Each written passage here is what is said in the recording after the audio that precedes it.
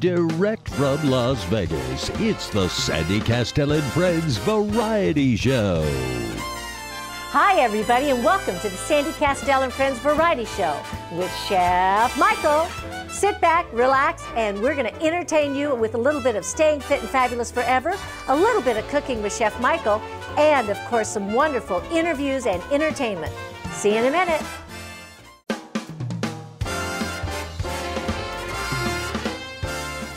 We're here at Hacienda del Rey, and I'm here with Michael DeLano, who you might most recognize from General Hospital or CSI, or most recently, the Ocean's 11. Yep. And Michael, what are you doing here at Hacienda del Rey with us tonight? Well, I know you have a special event. I'm singing. You're singing? Yes, I started back into music about 2.5 years ago. I was a singer years ago, back in the 60s and 70s, with a R&B band and a blues band, and I got back into it about 2.5 years ago, and doing standards and having a good time. So is this like because this was the love of your life that you decided you wanted to start singing again? Oh, I've wanted to be an entertainer since I was old enough to know that what they did up there you could get paid for. And you really get paid for this? Yeah. Well, yeah, you mean I'm not getting paid? I know. I know the times have changed a lot. So tell us a little bit about your acting career and what are some of the most fun experiences that you had? Well, gee. Let's see. I go back the first year in the business in 1971. I managed to get a film that went to Spain for 9 weeks. I had 2 national commercials, a pilot, and a series. And I thought, this is not a bad business. That's a lot I could do all right in this. And then it went up and down through the 70s and 80s, and then started to taper off in the 90s. And then I moved here to Vegas, and actually caught a lot of work once I got here. Mm-hmm. I caught a couple of CSIs, Ocean's 11 and 12, Chicago Hope, let me see what else, Royal Pains, I just did one of those. Fatherhood. What was the other one I did? Where they blew me up and set me on fire. Another Stakeout with God, my mind is a blank right here. You know, it's amazing, though, that you've done so much in Las Vegas because, you know, there was a period of time where they said, well, there wasn't a lot going on here with the film industry. Well, I was lucky because there was a casting guy here named Ray Favaro, who's no longer in the business, but he was a friend of mine and brought me in on a lot of stuff. And I was lucky enough to audition and get the jobs. Right. So now, when you started out when you were a kid, why did you go into acting? Well, like I said, when I first realized that what they did on the screen you could make a living at, and it's every guy's fantasy. You play cowboys and Indians, you shoot the gun, the guy falls off the horse. I mean, it's play acting and it's real, and they pay you good money for it. And I love it. I can't imagine doing anything else. However, I've got a lot of other trades. The secret to this business is never quit your day job. Always have another way to survive, and you can handle the rejection of acting. Because it comes with a lot of no's. And now you have singing also. Yeah.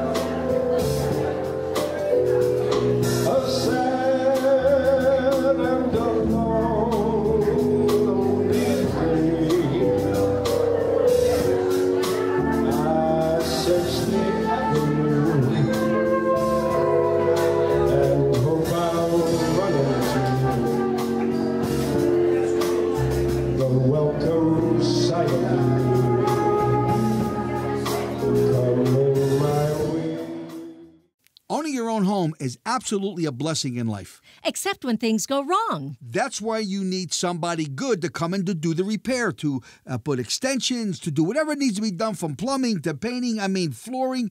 The one guy that I know that will really come through for you, his name is Alex Yanko. That's everyday home improvement. Hey, guess what? I think something's leaking. I better call him.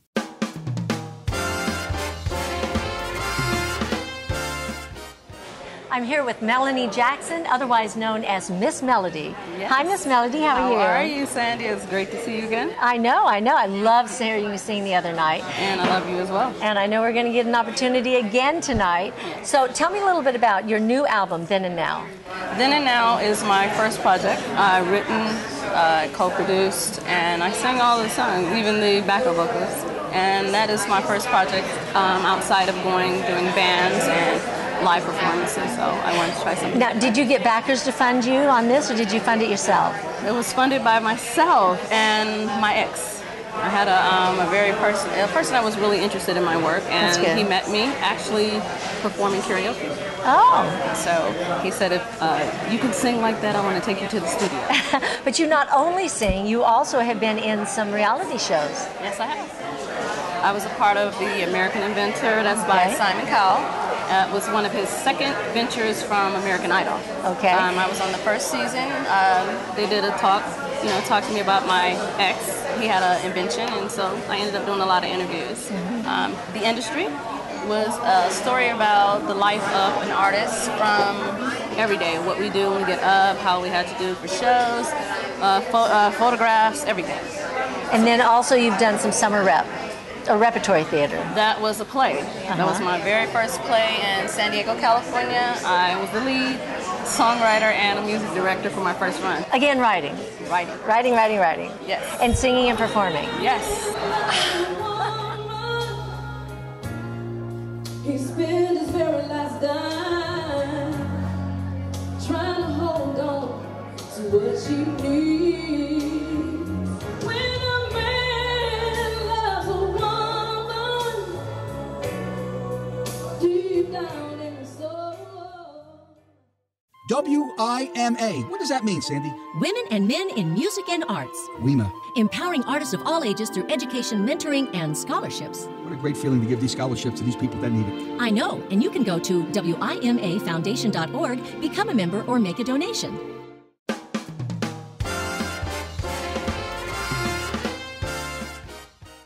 Hi, this is Sandy Kastel with Sandy Kastel and Friends, and I'm here with a special guest here. It's Marza Black, and she is going to be on a new TV show down in Florida. Why don't you tell us a little bit about it, Marza? Well, great. Well, actually, thank you very much, Sandy. I'm so excited. Anyway, I'm from Mexico City, and I'm going to have this show they call the Housewives from Boca Raton, Latinos flavor. We have Miami, we have Orange County, but this is going to be Boca Raton, only Latino women, how they live, how they spend the money. I'm supposed to be the bad girl. I am not that bad, okay? I'm good, but you know how it is. But you're so shy. Oh, no, I'm not shy at all. Yes, I'm very shy. I'm Capricorn, December 31st, New Year's. What can I tell you? So what are you doing here at Fashion Week Las Vegas? Well, Vegas is a place that you're supposed to come just for 3 days and you say that's it, right? But guess what? It's 20 days and I'm still here. And I love it. I just love it. I keep losing money. Who cares? But anyway, the people is great. So great that I doing a business in Boca Raton, and definitely I'm moving to Vegas in 8 months, and it's so incredible. The people, the energy. I mean, you wake up in the morning and you feel like, and it's incredible. So I think my business is gonna do great. My show is gonna do incredible. The people that I meet every day, they have such an incredible energy. Boca Raton is a little bit more like, oh my God, but here's like, very friendly. So well, how does that work when you're doing the show there, though, and then you're going to move here after the show? Well, no, I'm going to back and forth. Okay. Take a plane 6 hours, come back. That's the way it is. You film, and you come back, and then you come back and forth. And I take care of my business and relax a little bit, which I don't think I can relax. I don't think I'm going to relax. So tell us a little bit about your business. It's my shoes, okay? I know. See my shoes? It's not like I don't even have a piña colada yet, okay? So, anyway, tell me. Your jewelry that you make? Yeah, well, I design jewelry, like all the beautiful replicas, cubic zirconia, stainless silver, everything in fashion. So every woman, will love jewelry, right? Yes? Of course we love jewelry. And shoes and can never have enough. Exactly. So my jewelry is very in fashion, housewives. You have to see my jewelry. I can put you all together. I might like it. Oh, you're gonna love it. Trust me, you're gonna love it. So I design jewelry, and it's very unusual, very super chic, very nice, very in fashion. You have to see it. You have to come to my new boutique. Okay. Well, so we're going to be watching for the show. And which station is it going to be on? Well, that I cannot tell you yet. It's a secret. A secret. Okay. There's gonna be, I will give you all the information later. Okay. But so we'll have to keep you posted on that. Exactly. And we're going to go commercial in 1 hour. So we're going to be talking for a while. No, well, thank you, Marza, for being on the show. It's so good to meet you and to have you on the show. And I'll be looking forward to seeing more about your jewelry. Absolutely. Because it's very beautiful. Thank you. You're so pretty. Can I give yes, of course. Oh. All right. We'll see you. And thank you so much again, okay? Well, thank you for being on Sandy Kastel and Friends. She's been thrilling audiences all around the world. Now you're going to be thrilled at the latest album from singer-songwriter Sandy Kastel. Get your copy now of Indiana Rain. Indiana rain coming down in the middle of the night.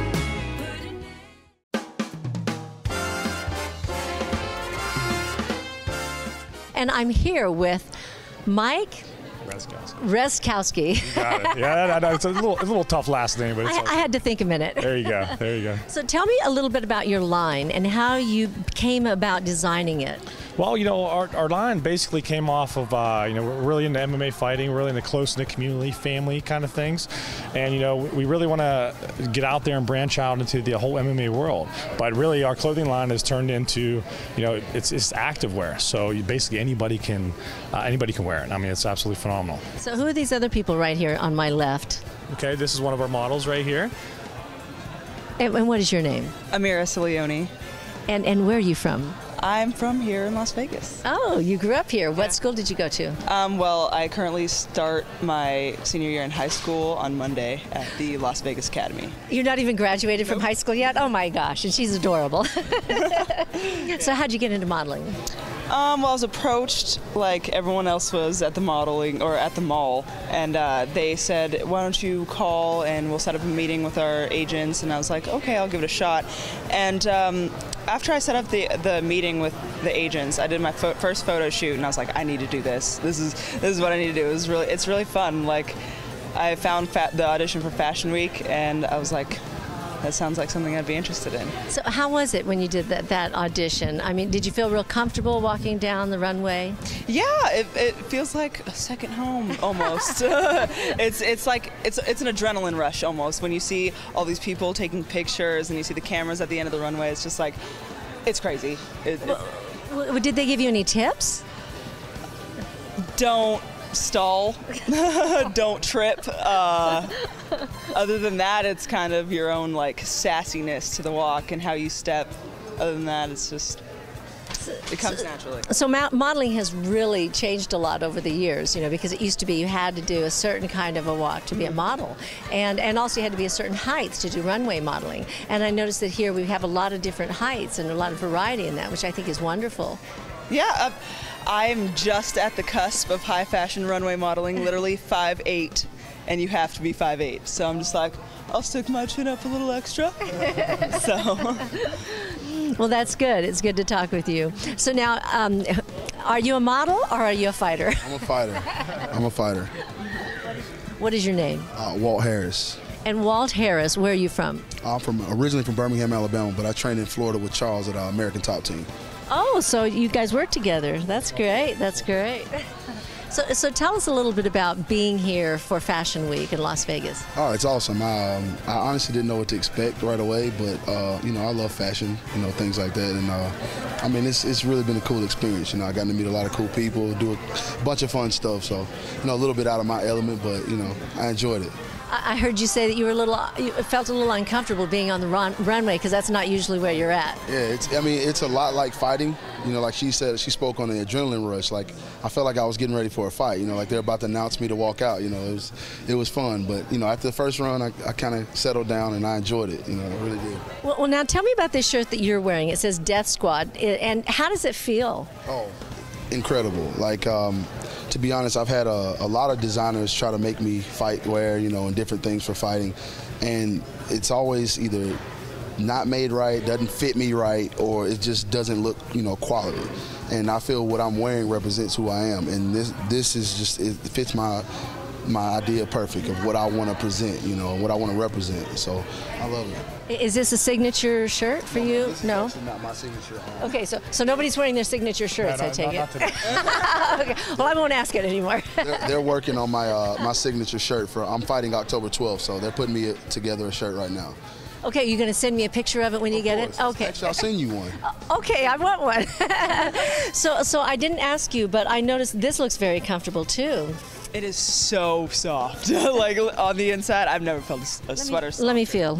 Oh, that is definitely. Oh, that's really soft. And it's crazy warm. Like I'm a little bit warm right here. Like it's cold in the room, but the sweater's making me sweat a little bit. Well, you know how it is when you get a really comfortable shirt. You know, you always wear it to bed. That's you know, right, that's right. It's like, you know, you get these comfortable clothes and then you're wearing them in bed. So, tell me a little bit about you being here at Fashion Week Las Vegas. How important is it to you to be here? You know what? It's super important because, you know, we started off doing a lot of fights, and I really wanted to break into the national market.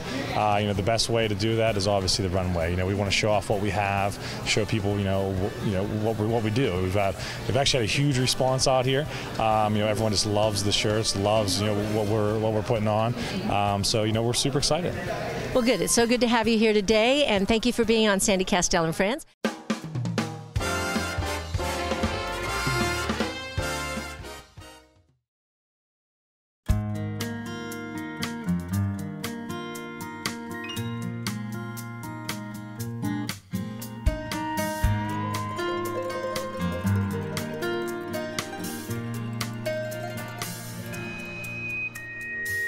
Driving south on Highway 65, the rain was beating down, roads were slick as ice. Tears were burning down her cheeks as she cried, her heart still breaking from their terrible fight. When she packed her bags and grabbed her guitar, she threw all she owned in the back of her car.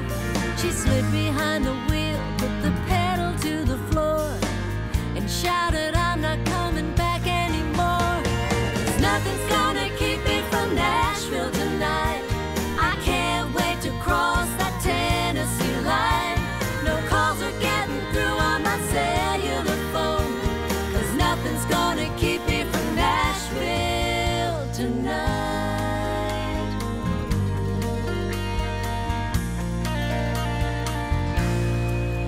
She ran out of gas and locked the keys in her car. She had to walk a mile to find a phone at a bar. She waited an hour for the locksmith to show. She wondered for a minute, should she really go?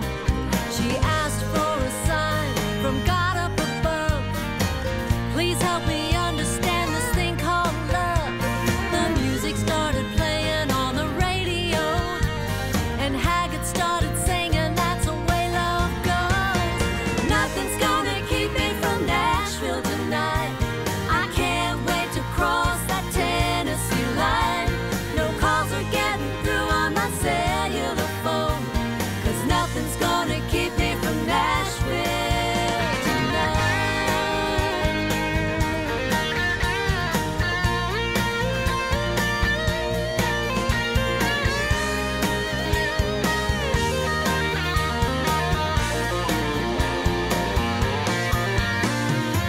All of a sudden the rain was gone.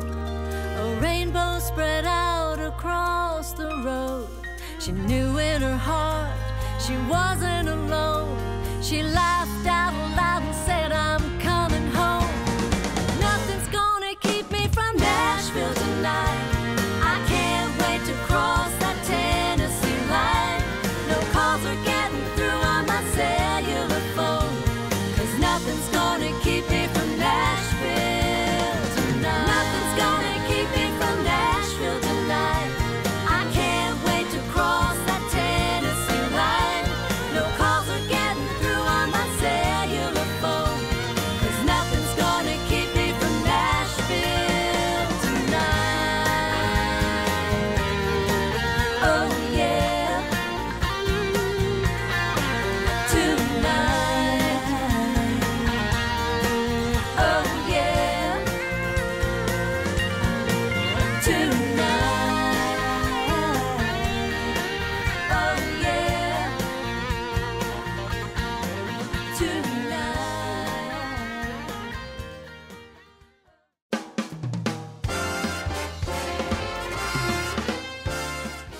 Hello, everyone. I'm Aaron Phillips. And I'm Ricky Cash, and it's been our pleasure to appear with the Sandy Kastel and Friends show as we unwrap the legends of Las Vegas. You know, this week our subject, Siegfried and Roy.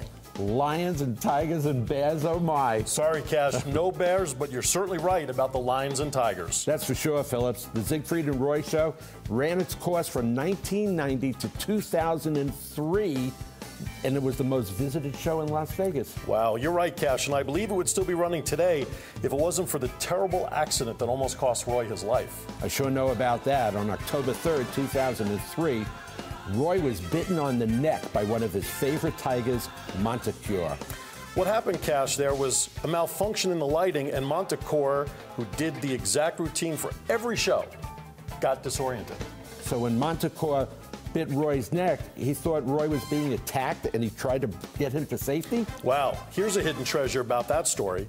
While Roy was being rushed to the trauma center, UMC, in critical condition, possibly bleeding out, he told Siegfried to make sure that nothing would happen to the animal. Wow, and it didn't.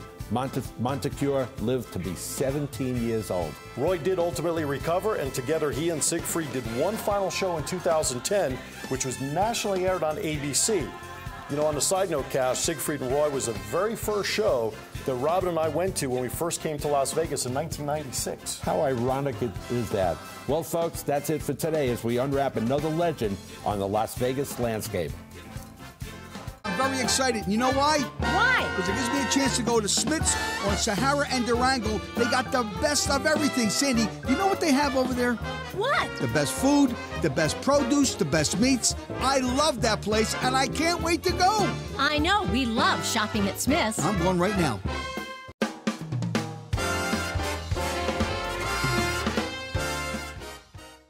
You know, I want everybody to know in TV land, all the guests that we have are here.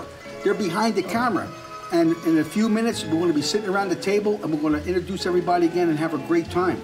And we're excited. Go ahead. Yes, Sandy. Okay. Get your pepper. So here we go with a little pepper. That's it. Look how she handles that. Look at the wrist action, ladies and gentlemen. Yeah, but I'm trying to do it wrist. left-handed, and I'm right-handed. Oh, so okay. it's Let me get on this side here. It's backwards for me. That looks fantastic. And then? No salt. No salt. Okay. Now what I want you to do is get your parsley. Garlic. Yeah, garlic. That's the key. Garlic, okay. Yeah, don't be afraid with that. And just have a good time with it. And again, ladies and gentlemen, if I may say with a humble heart, every spice that I've used so far is salt, pepper, garlic powder, parsley. That's it. In every dish that I have made. And we all have that in our households. And the end piece is the cheese. Parsley? The cheese. Cheese. Cheese and the parsley goes on top. And you can be very generous with that if you like. That looks absolutely terrific. I'm making it, but he's coaching me. Well, yeah, she's doing a great job. That's the way it is. I think it looks terrific. It looks fabulous. I love it. That looks great. And that's Pecca Romano cheese. Just so you know, you got Locatelli cheese, you got Pecca Romano, you got Romano. You know, you got a lot of cheeses that are out there. And the better the quality of the cheese, the better the food that tastes. Trust me. So you can use any kind of cheese? Any kind of cheese. It's your preference. I mean, Pecca Romano, it's imported, so it's a little expensive, but it's delicious. Is this enough? That's fantastic, Okay. Sandy. And naturally, the parsley, and don't be afraid. And then, if you glance over to that beautiful oven that you have in your beautiful home, just pop it in that oven. Okay. Because our guests are really hungry, and they're giving me the eye. Let's eat. And that goes right in there for about 15 minutes. Okay, it will be taken out. It comes out nice and toasty. And now, many times, Sandy, people use butter. I know, I usually. They use butter, which is okay. But the thing with butter is, there's no right way, there's no wrong way. The thing with butter is that it makes the bread soggy. When you go with the olive oil, it makes the bread crispy. That's the difference. But you could use butter. Again, doesn't make any difference. Whatever your taste buds say you do, that's exactly what you do. So Chef Michael, tell us a little bit. I mean, you've obviously preparing all these different dishes here, and it's all going to be served at the same time. Yes. But now, you grew up where? Well, I was born in South Philadelphia. Okay. I was born in a wonderful Italian neighborhood in Philly. Is that on South 12th Street, or 12th and? Paschall Avenue, 12th and more. Right. In Philadelphia. Now, in the houses there, they're kind of close together, right? So right all the next families door. Yes. are all pretty close. You heard your neighbors breathing. So on Sundays, did they all get together and have a big meal? Every household, you know what's funny, Sarah, I believe you said that. In my neighborhood, we were all Italian. every household made the same stuff. Meatballs, lasagna, eggplant parmesan, and no matter what home you walked into, believe it or not, every meatball tasted different, every sauce tasted different. It was incredible. It was a time of my life that was just beautiful. Well, that's okay. You got the tongs, Sandy? I got the tongs. Okay, here we go here. This is fantastic. As you can see, remember that big mound of escarole? Look at the size of it now. It kind of got down there. And what you do, this is almost done, and you got one more ingredient. And as you can see, the juices, the fried garlic, look how beautiful. Now remember, I haven't seasoned yet. No. I haven't seasoned yet, because if I would have seasoned by now, trust me, this would have stuck. It wouldn't have been, not a nice sight. Okay? But I also noticed you're using a different kind of pan that has a coating. Well, yeah, most of the pans today, they have them. It ain't like chef's pans where they're seasoned. This you don't have to really worry about. You really can't, you can burn it, but it will not stick. But I still don't recommend you seasoning until you're done. Now, the escarole it's very tender right now. All right? Now, Sandy, what I would like you to do, if you'd be so kind, is to get the 2 cans of the cantalina beans. And I'll explain that to everybody.